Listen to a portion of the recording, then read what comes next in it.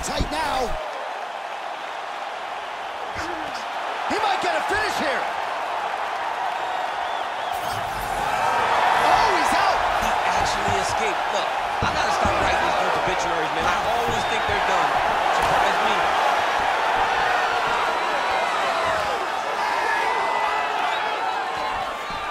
Nice job striking here by Charles Du Bronx Oliveira. Outstanding UFC resume, and the striking is... That's the biggest she's the fight thus far. How's his opponent still standing? I have no idea. This fight is supposed to be over. And it might not be over now, but it's gonna be over very soon. We march on, 3 minutes to go. Well, no denying that he rocked him, but couldn't quite get the finish. He hurt him real bad. He couldn't find the shot that would put him to sleep. He threw a lot of punches, but he couldn't get the one to land on the button that would end the night.